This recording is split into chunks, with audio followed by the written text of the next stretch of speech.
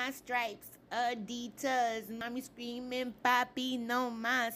Hey, we in here, you guys. Bronx Museum. What's up, sexy faces? Let's get it. Okay, so I'm just trying to go to space, baby. You trying to take me or not? Like, hello, Abigail. Let's get it in this lunar capsule, baby. You see the gold leaf. So on this, baby, you have to actually fill out a Google form that asks you things like how long you've been on Earth, how did you get here, what's your most favorite or cherished memory. So yeah, let's get it. These Cosmo Gates though, fire. She talks about like how she collected some of these televisions and how she doesn't have a car, so it was one by one, and these are like different areas of the Bronx in different time periods. Beautiful, loving the blue. I'm feeling this. I grew up in that era, so I had the big bulky like joint. And this is some of the conversations that were captured in the capsule. Doesn't it sound like you're eavesdropping? Love that. Reminds me of like actually growing up in the Bronx for real.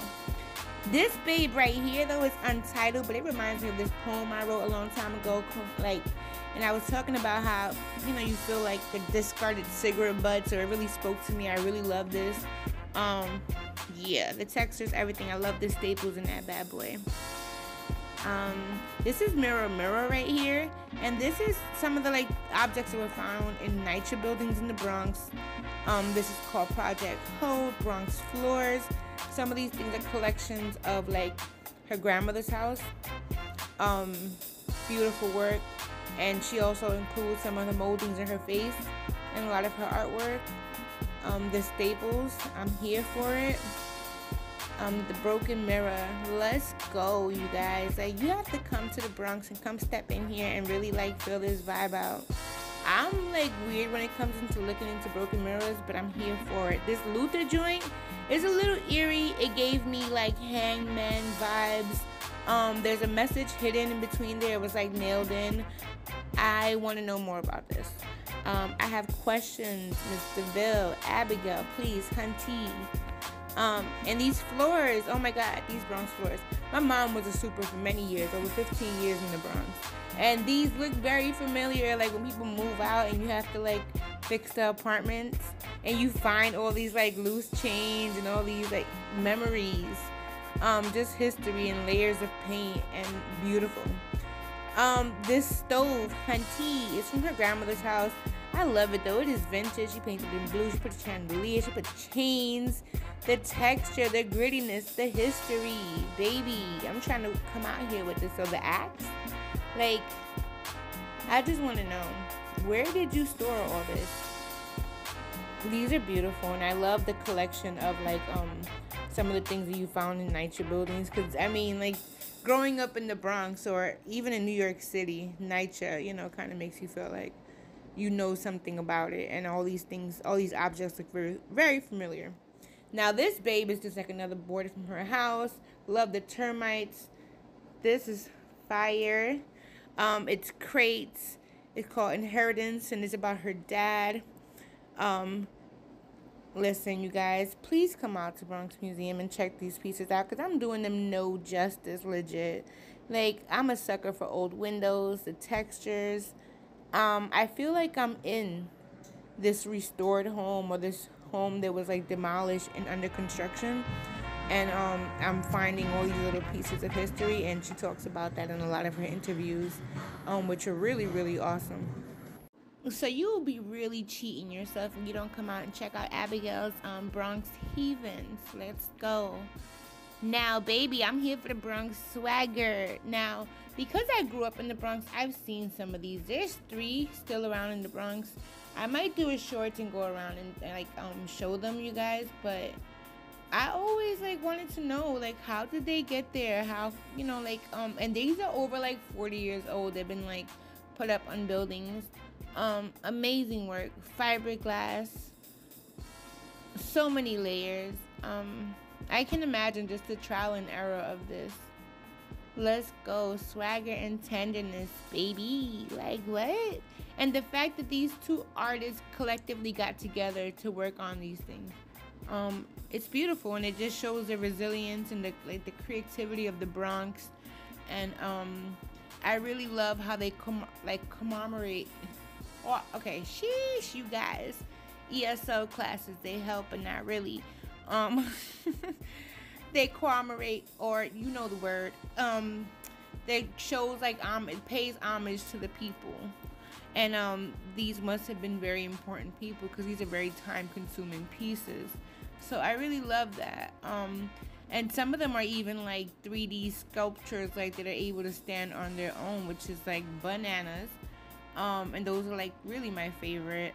I'm just skimming through these, you guys. Just the Latin flair, the history, the clothing, the textures, the paint. Like you could see the wrinkles, a little puffiness, the details in her dress, her hands, the nail polish. Like it's just crazy, you guys. Please come check this out. Like one of them is like the fortune teller, which is like one of my favorites.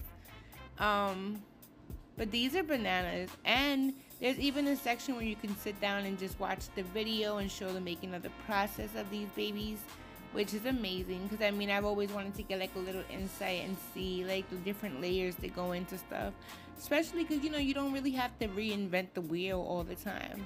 More or less it's just finding your own way of like creating it, but keeping with the basics. Like what, even the chair, like are you kidding me? Do you see the lighter, the details? Come on now. Love this. And they even have a section where you can have a seat and sit down and even play some dominoes. I believe it's dominoes. That you can play dominoes with friends. These moments are like, these moments they're captured in like this glimpse of time. It's different. It's not a photograph. It's like they cast their own shadows. They invoke their own emotions. You feel like you were there at that moment with them. I don't know. I'm just like that. But don't judge it. I'm just really appreciating all the detail, all the texture, and all it took to really encapsulate these. And even like the clothing, like even the holes. Like what? Mama, get out. I think the only thing that was like legit just real was the couch there.